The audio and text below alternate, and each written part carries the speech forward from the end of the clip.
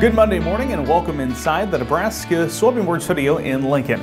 On today's Monday Morning Markets Conversation, we're joined again by Jeff Peterson. He is the president of Heartland Farm Partners. Now, Jeff, as we start out today's conversation, we've been seeing these soybeans try to make a run at that $12 mark. I think it's even touched the $12 mark, but we can't seem to break the ceiling. I wanted to ask you why that is today and get some of your thoughts on that. Yeah, it's interesting. We started off about $11.98 overnight on the January board, got up to $11.99, and actually, I think we're at about our fifth time of getting close to trying that $12 level. And I think if we were to sum it up, I think there's enough uncertainty about the weather. Is it going to stay dry enough, long enough to keep people from buying in at that level? And then I think the other thing that we're finding out there, Bryce, is the fact that there's some concerns about cancellations on the export demand side.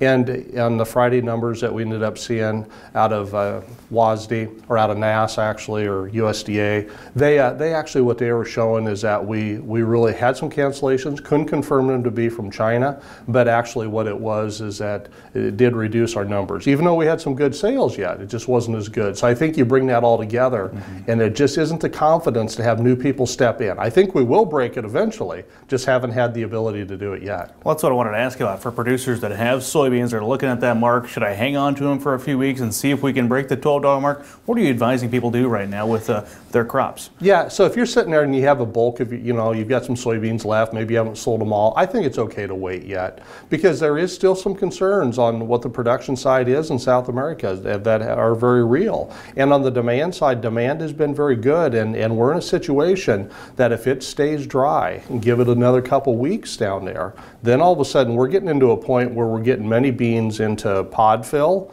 and all of a sudden the situation starts getting even a little more critical than what it is now. You're talking about that South American weather. There's a chance they might get some rain. Yeah, there really is, and it's kind of interesting. It reminds me of what our season was this last year here in the U.S. It looked like we were going to have some chances for rain 10 days, 15 days out, as we were sitting there in August. And that's what they've got right now. It looks like actually the Mato Grosso area, it is extremely dry right now. It's probably about 10 inches behind normal as we compare that for that particular region if you look from September through now. But there is some chances of some additional rain, but we have to get out there in that 7-day beyond type forecast. But then what happens, though, Bryce, is that then it flips, and when they look like they have some better chances from rain, then all of a sudden we go back further south and we get to parts of southern Brazil and we get into Argentina, and then those areas get a little dry. So we just kind of see a flipping of the program there. Broadly speaking, demand for corn and soybeans holding up?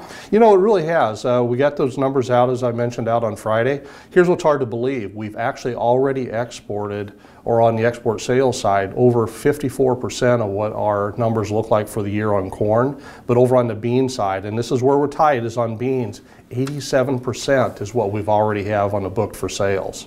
So those numbers, 54% for corn and 87% for soybeans, is that what you said? Yes. Wow. Interesting number. Other factors that you're following this week as we start the fresh one off the holiday? Yeah, we are going to keep a close eye. Ethanol numbers will be out again on Wednesday. We'll want to take a look at those just to see how that demand is holding up. We also want to get a chance to take a look at that commitment of trader numbers and see how those funds are holding in there and see if they're continuing to buy or what they're doing. All right, lots of things to watch. Jeff, appreciate your time as always.